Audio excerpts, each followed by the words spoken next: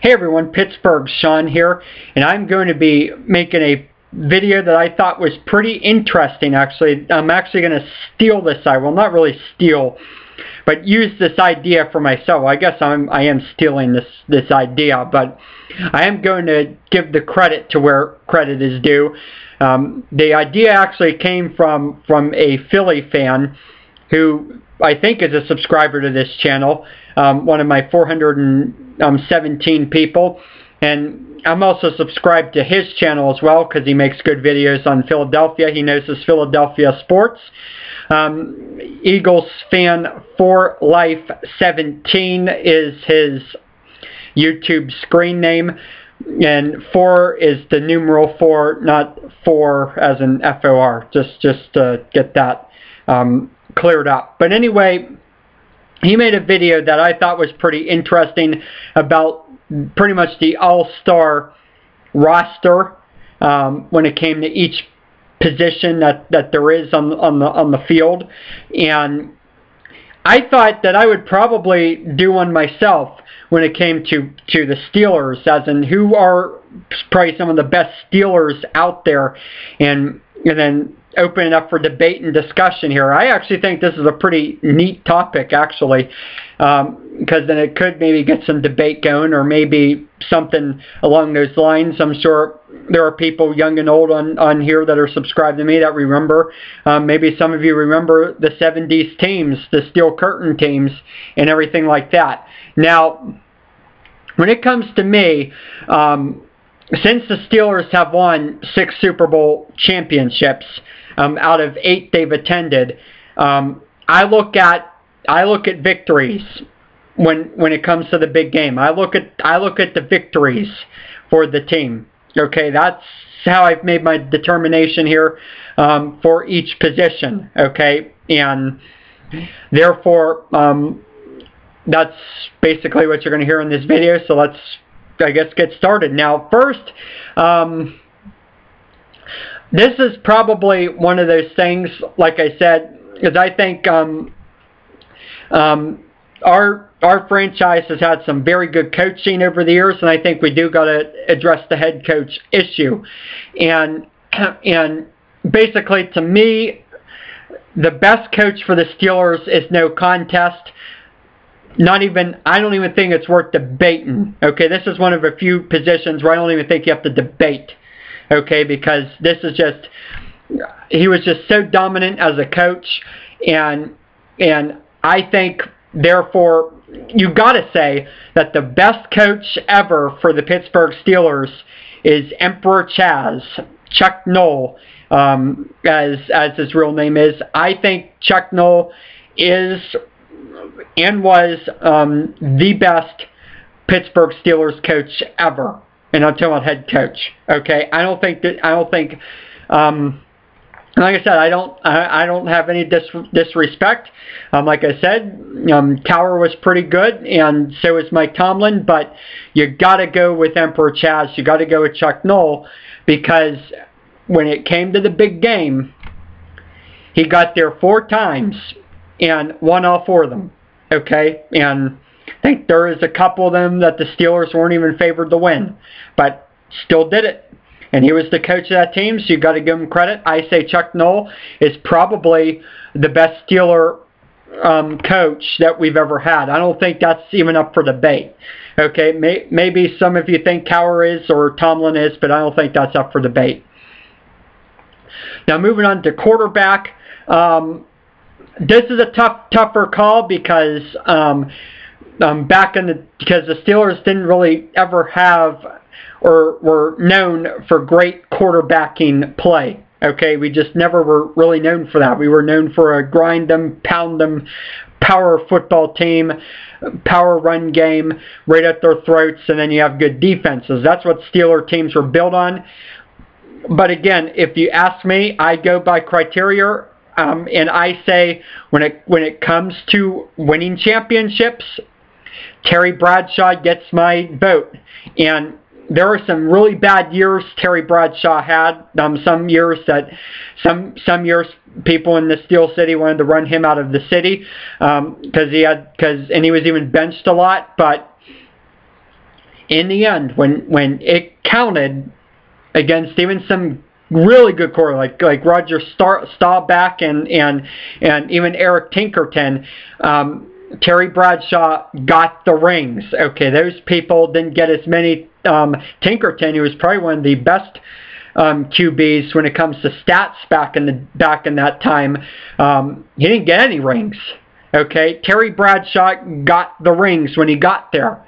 Okay, now if Roethlisberger won that game against the Packers, then I would potentially see an argument for that. But the fact of the matter is, he lost that game, and therefore I would take Terry Bradshaw over Roethlisberger any day of the week.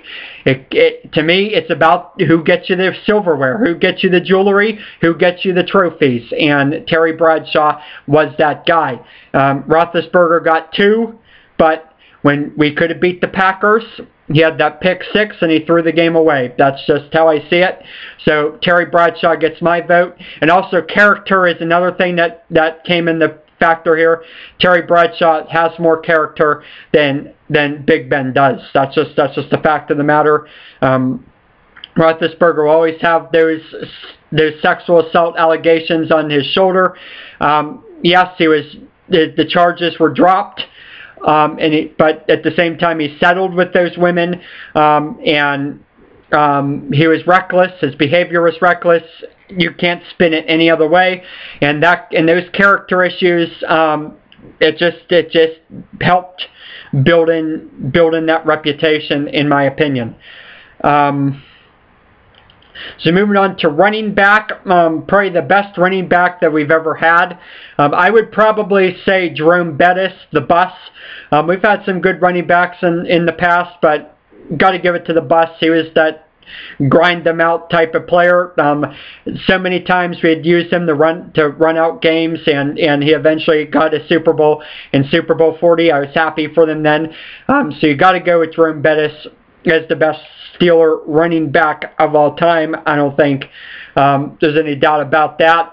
And of course, Rocky Bleier was pretty darn good too. He won more Super Bowls than Bettis did, but Bettis, I just think the body of work that he put in to that team, and just the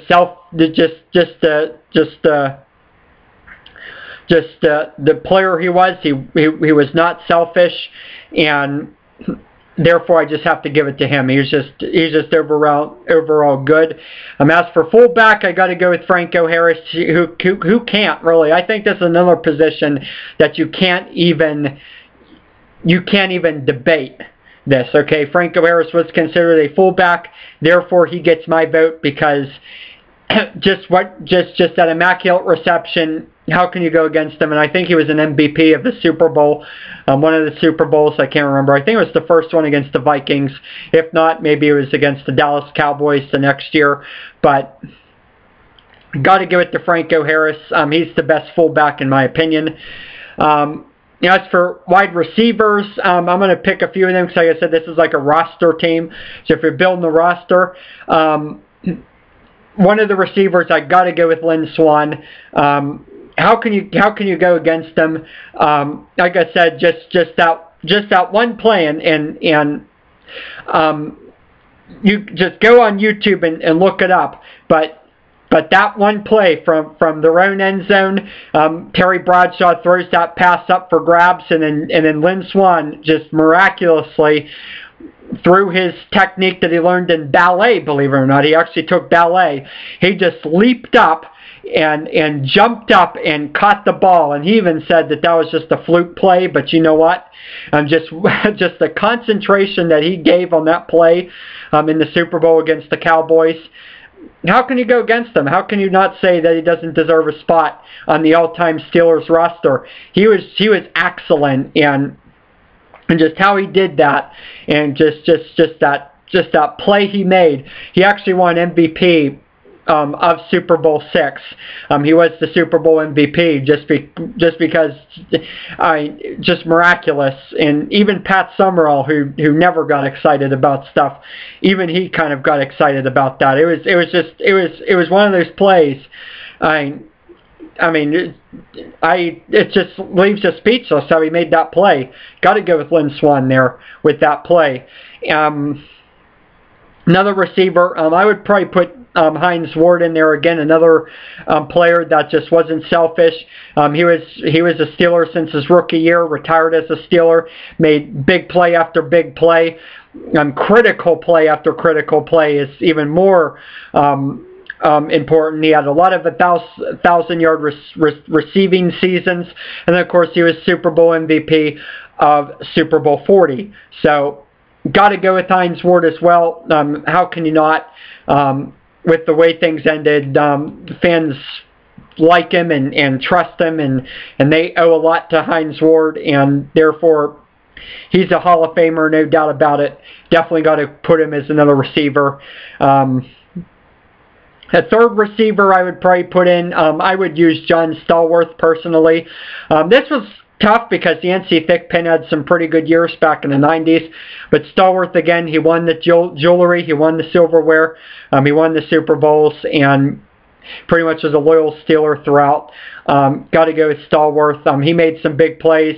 I don't know if he was an MVP in any of the Super Bowls, but he made some critical catches in a couple of those Super Bowls to win some of our Super Bowls during the 70s dynasty years.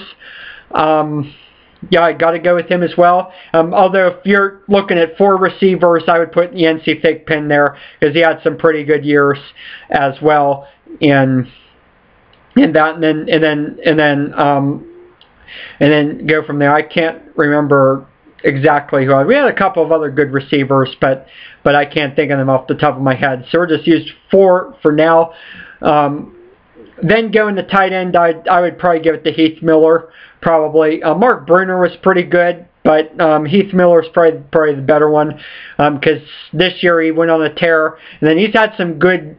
He was a big part of our offenses back when we won Super Bowl 40, or not. He wasn't there for 40, but I don't think. But 43.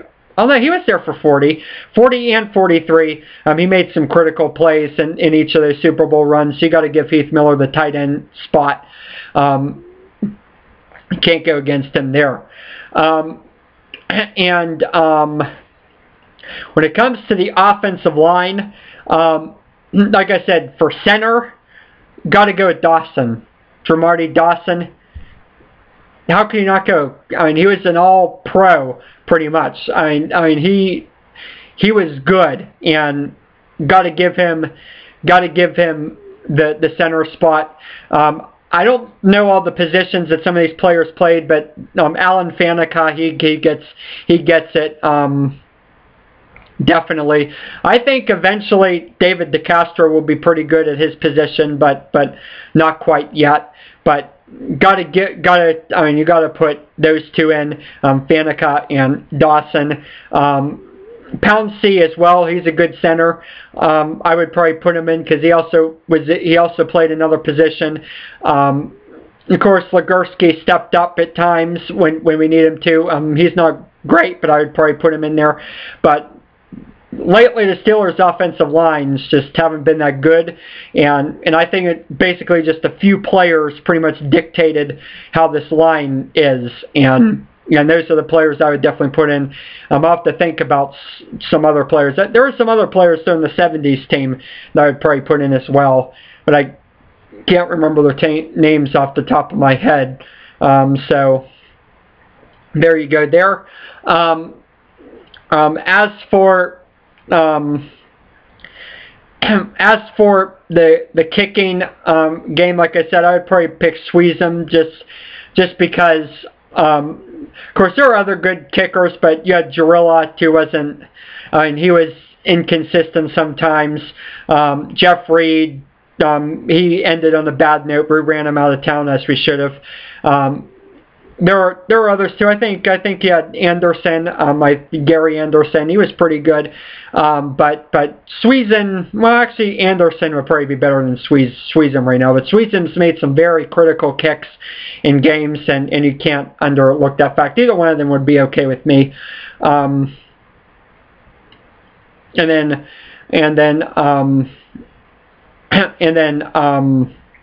Josh Miller would be my punter. He was a good punter back in the day. Occasionally on the Fan. I think he actually is on the Fan now, so 93.7. So I picked Josh Miller there. When it comes to defense, for me, Mel Blount would be on my corners. He was definitely a good cornerback.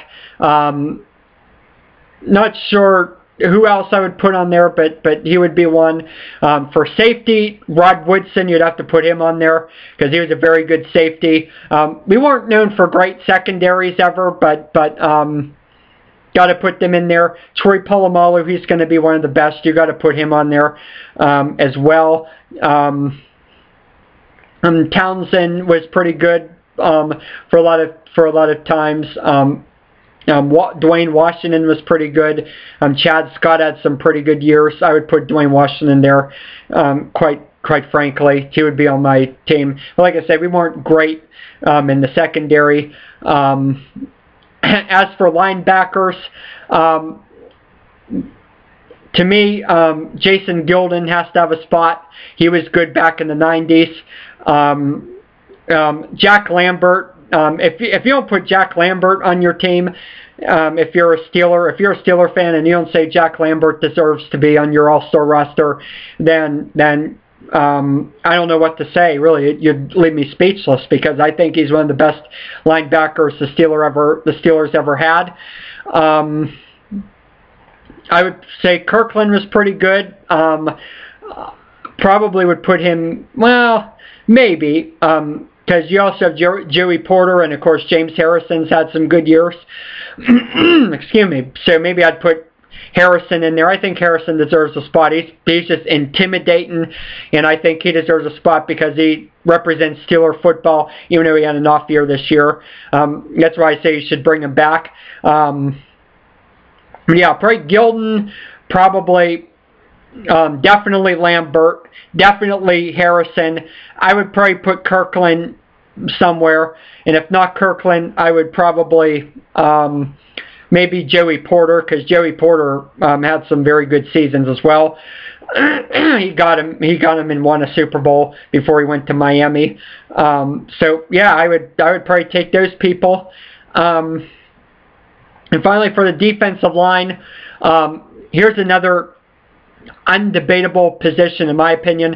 Mean Joe Green. Okay, you've got to have him on your All-Star roster. If you're a Steeler fan and you're putting together your favorite team's All-Star roster, you've got to put Mean Joe Green on there. If you don't, then, like I said, I don't know what to say, because I think he's the best Steeler, period. I think there is not a Steeler out there that was as good as Mean Joe Green. That's any position. Mean Joe Green is the best Steeler ever to play in the franchise, okay? In the history of our franchise. There is nobody better than Mean Joe Green. That's just my opinion, okay? Probably, L.C. Greenwood was pretty darn good too. I would probably put him on the line. He had some very good years on that line. Kevin Green, that guy was also another guy who would intimidate the heck out of you back in the 90s. You've got to put him on that team as well. And since the Steelers have a 3-4 team now, that's probably what I would use. Just those three people. I would use those three: Kevin Green, Mean Joe Green, L.C. Greenwood. Those are probably the best Steelers for the defensive line ever. There are others you could debate too, like Dwight White was really good. Ernie Holmes, I think, was one of them. You could put him on there. Yeah, we had some very good teams, and like I said, the Steelers had some pretty good football players in our position. So yeah, like I said, I'll open it up now for everyone else to comment. But I think that's my All-Star lineup. So without further ado, I'll relist the lineups for you, offense and defense for the graphics, and then I'll open the floor for you to comment and give me your debates or debate and tell me who you like. But that's who I like. So yep, that's pretty much it for this video. More videos to come, including my video I might do educating you on the accent of Pittsburgh, and then I might do one later on when it comes to the off season. I'll do the off season one after the Super Bowl is completed, and of course my Super Bowl prediction video will be coming at the end of the week. So for now, have a good one, everyone.